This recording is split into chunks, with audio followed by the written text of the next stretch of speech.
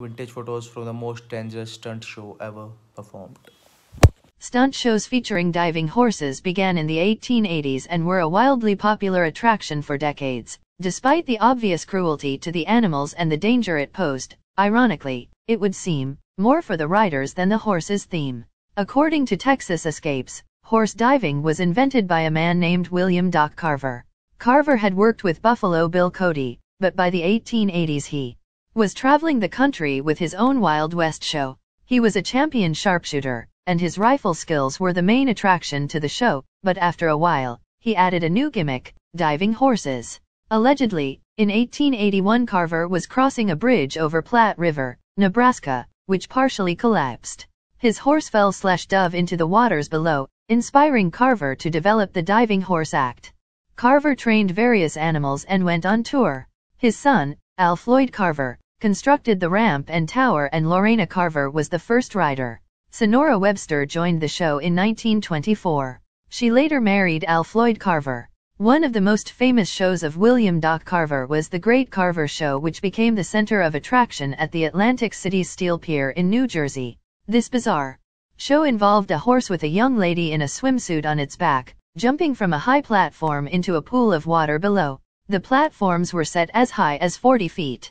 The diving horse ran up a carpeted ramp while the rider waited at the top, mounting as the horse ran by to take the plunge together. When the horses landed in the tank, which was about 11 feet deep, they would go down until their hooves touched the bottom and then push off to get back to the surface. Divers often trained with their horses for years, gradually moving up to higher and more challenging diving platforms. The horses often threw their heads up to help with momentum. The diving girl had to make sure she kept her head to the side or she would surface with a bloody nose, black eyes, or broken cheekbones and collar bones. Allegedly, in all the years the show ran, there was not one reported incident of injury to any of the high diving horses. However, the same cannot be said for the riders. On average there were 2 injuries a year, usually a broken bone or a bruise. The most serious injury in the show's history happened to Sonora Webster. In 1931, during a dive, her horse dove into the tank off balance, causing her to hit the water face first. Sonora failed to close her eyes quickly enough, resulting in detached retinas that left her sightless. Despite being blinded, Sonora continued with the act for 11 more years. A film based on her life, Wild Hearts Can't Be Broken, was released in 1991 and was based on her memoir A Girl and Five Brave Horses.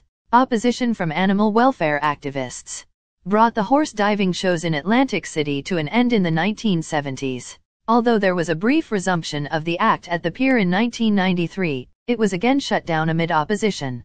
Tee horses sometimes dove 4 times a day, 7 days a week. An attempt in 2012 to revive the shows at Steel Pier was halted when animal welfare advocates petitioned the owners not to hold the shows. If you like this video, make sure you subscribe to my channel.